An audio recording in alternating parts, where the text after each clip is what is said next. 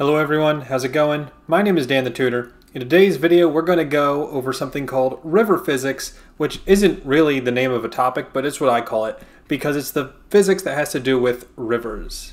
And so there's a few different questions we can potentially see with river physics. Let's talk about those right now. The first, most basic question you can be given is you have a boat going down a river like this. Here's my boat, and it's going that way with a speed of, let's say, 5 meters per second.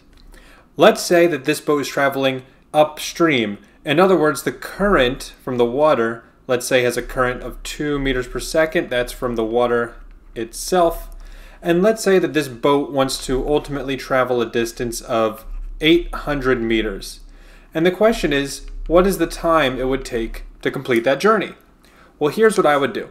First thing is you have to calculate the resultant velocity of the boat, and all that means is you need to add vectors together. In this case, you have 5 meters per second going to the right and 2 meters per second to the left, so the resultant velocity is 3 meters per second to the right, because 5 minus 2 is 3. And what that means is that since our boat is essentially going 3 meters per second to the right, then we can find the time using the standard relative motion equation, velocity equals distance over time. This is one of the most famous equations in all of physics, and you probably even use it before you get to physics.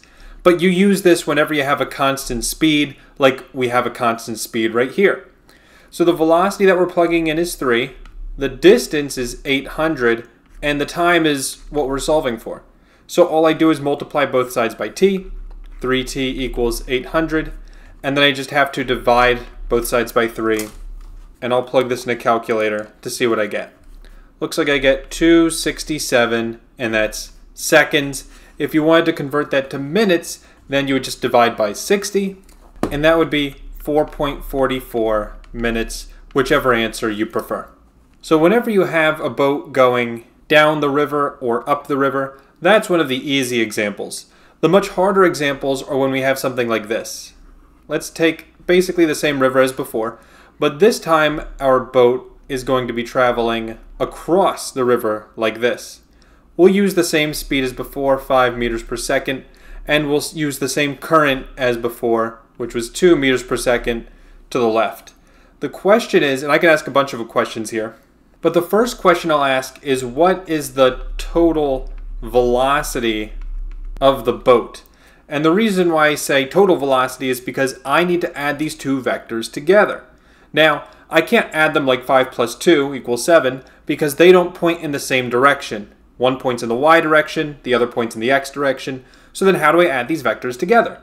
Well, if you watch my other video on how to add vectors with components, you'll realize that what we need to do is make a right triangle. So that's what I'm going to do. Here's my right triangle with 5 going up and 2 going to the left.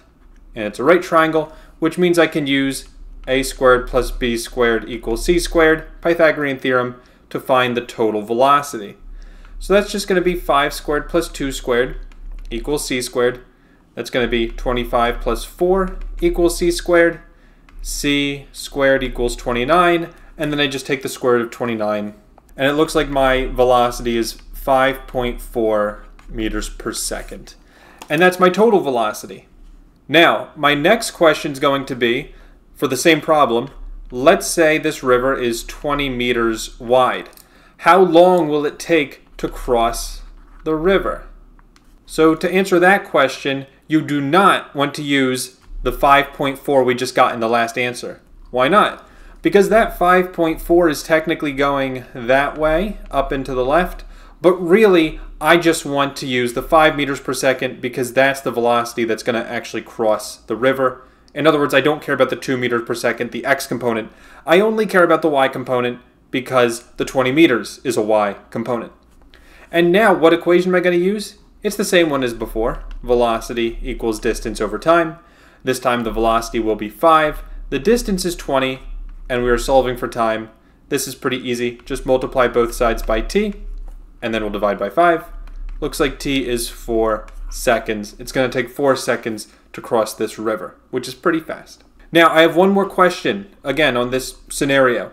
My last question will be, since the boat is not going straight across, really the boat is going at an angle like the blue line, my last question is going to be, what is the distance, d we'll call it, that you end up downstream because of that current? To find this, you have to realize that we're talking about the x component as opposed to the y component, and the x component is that 2 meters per second. So we're going to use velocity equals distance over time again, but this time we're using the velocity 2 meters per second. So that's going to be v equals d over t, velocity is 2, distance is unknown, it's what we're solving for, and the time is the same time from the last part. It was 4 seconds. So to solve for d, just multiply 4 on both sides. D is going to be 8 meters. So you end up 8 meters downstream. Not desirable, for sure, but that's going to be the answer nonetheless. And now for the last example we have today. This is the most complicated example, and it's going to be when I angle my boat so that I try and account for the current in the river. So what I mean by that is same current as before, 2 meters per second. The boat is still going to be traveling 5 meters per second, but I'm going to be angling this boat at some angle theta so that my resultant velocity is heading straight across the river to the other side. And so the question is going to be, what is the angle that I need to steer this boat? So give yourself a minute, think about what you need to do to solve this, pause the video, and unpause it when you're ready to see the solution. Okay, so here's the solution. The secret to this problem is you just need to add the two vectors together using, again, a right triangle.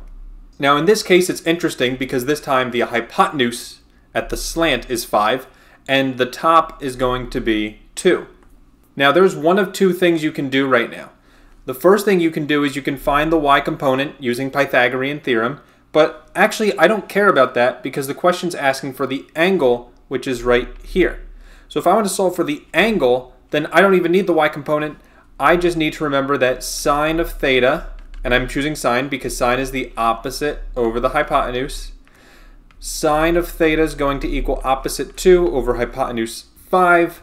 And then if I want to solve for theta, I just take the arc sine of both sides. Arc sine of 2/5. I plug this in my calculator, and I got to make sure it's in degrees, not radians. And it looks like I get an angle of about 24 degrees. So that's how far I have to steer my boat to the right in order to go straight across. And now one last question for you. Let's say again, same as before, that's 20 meters across. How long will it take now to cross the river? Do you think it will be more or less than 4 seconds, which was our answer for the last one? Go ahead, pause the video, see if you can get the time it takes to cross the river. Okay, now you're unpausing it, you're looking at the solution. The secret to understanding this is you're not looking at the 5 meters per second. Since the 20 meters is the y component, I need the y component to find the correct velocity that we're going across. So what that means is I need to find the y component. Easiest way to do that is Pythagorean theorem. 2 squared plus y squared equals 5 squared. It's going to be 4 plus y squared equals 25. Subtract 4 from both sides, y squared equals 21, and then you just have to take the square root of 21, which is going to be about 4.6. And there's my y component of velocity, 4.6 meters per second. Now I just need to plug that into the velocity equals distance over time equation, where our velocity is the y component of velocity, 4.6. The distance is 20, and I'm solving for time. To do that, I just multiply both sides by t, and then I'm going to divide by 4.6. And when I do that, it looks like I get a final answer of about 4.4 seconds. So in other words, it took a little bit longer. And that's because there's a trade-off here. Yes, in this example, it's going to take longer to cross the river by about half a second, but the advantage is you're not ending up downstream. You're going to start here at the bottom and end here straight across. You didn't end up downstream at all. So there's a trade-off, just like everything in life. So hopefully that's starting to make more sense with these river physics problems. Thank you all for watching, and I will see you in the next video. Take care, and bye-bye.